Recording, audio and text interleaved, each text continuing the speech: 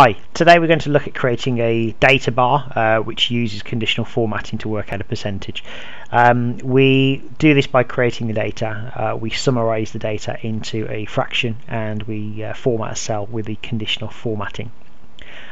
So what you can see here, I've created two columns on the left hand side, a task column and a completed column. The completed column is the one that we're going to be focusing on. At the moment it contains numbers in all of those cells, and what we're doing here, we're looking up this number from this range of cells in sheet number 2 here. I've called this range of cells completed.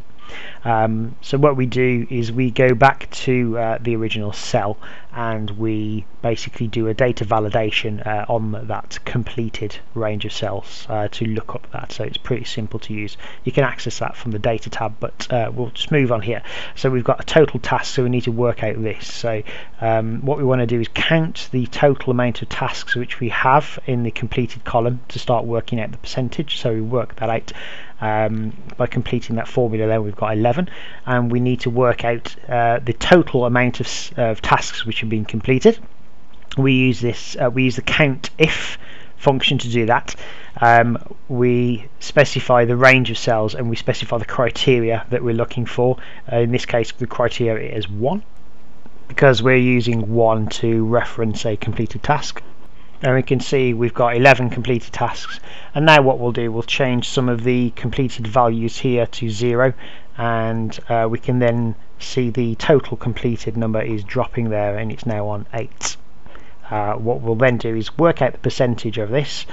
We do this by totaling the cell to 100 divided by the contents of the total task, so divided by that cell there, multiplied by the total completed cell there, and we get a value of 72.72%.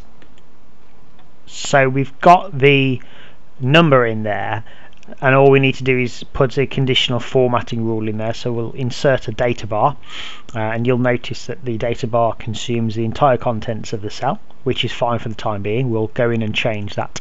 So let's select the blue data bar, because that's fine for what we're using at the moment.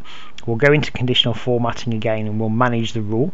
We can see that it applies to the cell that we've selected, so we'll just go into the data bar rule, and there's a number of different options on there, but what we're looking for here really is the minimum field there. We need to change that from a type of automatic to a type of number, because we are working out the number between 1 and 100 based on a percentage. So we change the minimum 1 to 0, we change the maximum 1 to 100, like I say, and we can OK this, and then that will work out the bar percentage for us.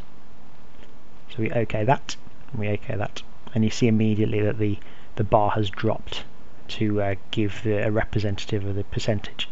Now we can change the rule here, so it hides the number by selecting that checkbox there, clicking OK, and you'll see that the number's disappeared, but the bar still retains. And what we can do is we can change the numbers here, so the bar automatically updates itself, and we can change them so the percentage is increased, and if you notice, the bar will change again. There you go. So that's basically how you configure a cell for conditional formatting within Excel. You can use this for many applications within Excel, but I hope this video has been very useful for you, and thank you very much for watching.